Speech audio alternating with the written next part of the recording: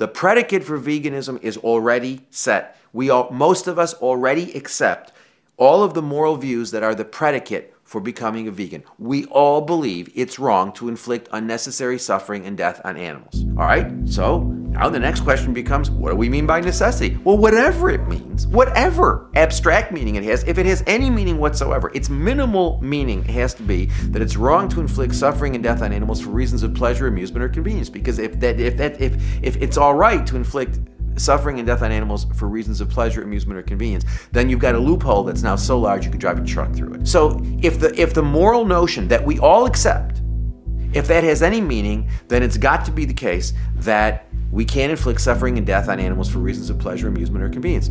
Okay. Problem is, 99.9999999% of our animal use can only be justified by reasons of pleasure, amusement, or convenience. It's got to go. If we mean what we say, we have no choice. Veganism is the only rational, logical response to accepting that it is morally wrong to inflict unnecessary suffering and death on animals.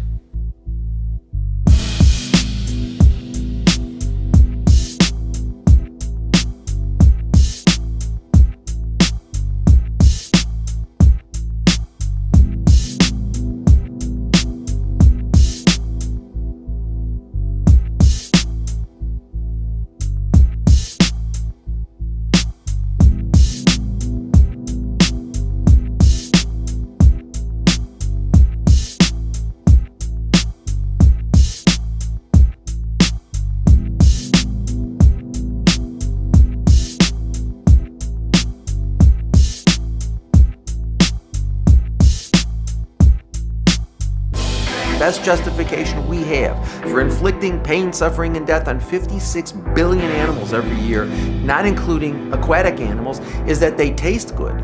Well, as long as you've got most of us thinking that, nothing's ever going to change. Because that was also clear to me, as a lawyer, as a law professor, it was clear to me that animals are economic commodities as long as we have this relationship of property to property owners. As long as animals were economic commodities, every time you try to protect animal interests, you were paying money. It's never going to work. If we really want to change the world, we've got to focus on veganism.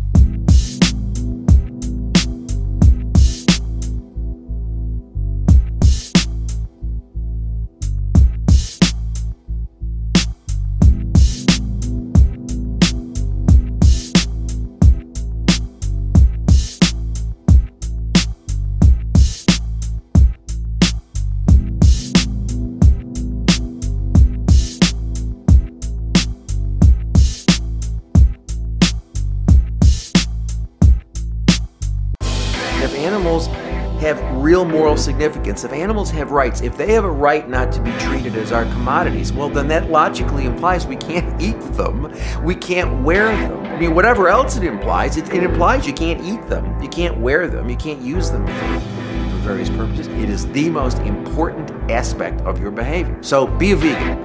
Educate others, whether it's in your vet office, whether it's in a airport lounge where you're waiting for a flight, or whether you're on the airplane and talking to somebody about why you have a special meal. Talk and educate everybody you can. Get the literature that is available on the website from the increasing number of vegan abolitionist organizations. You'll convince some, and then they'll convince some, and then they'll convince some, and it will grow. It's a zero-sum game. Every dollar we spend, every minute, every dollar of resource, every minute of labor that we spend focused on welfare regulation is a dollar less and a minute less of labor than we're spending on promoting veganism and abolition. Well, but what about the people who are never going to become vegan? You know what? Let's worry about those people once we've gotten everybody who will become a vegan. Once we've convinced the people who are out there who can be convinced.